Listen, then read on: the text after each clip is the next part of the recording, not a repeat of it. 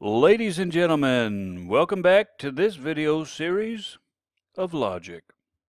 The fallacy of equivocation is the topic of this video. It's a fallacy of ambiguity. Now, these fallacies arise from the use of ambiguous language in the premise or conclusion of an argument. The fallacy of equivocation is committed when the conclusion depends on a word or phrase being used in two different ways. The following illustration will provide an example. This homework is a real headache. I know, it is a lot of assignments. 2 aspirins will make a headache go away.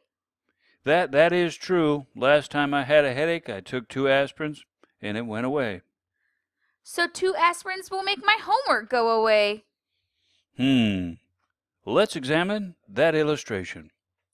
Cindy's premise is that her homework is a real headache. And in this premise, headache means an unpleasant task.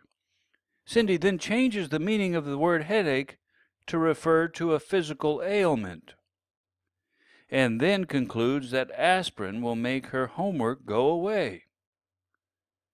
To avoid committing this fallacy, the words and phrases of your argument should remain consistent.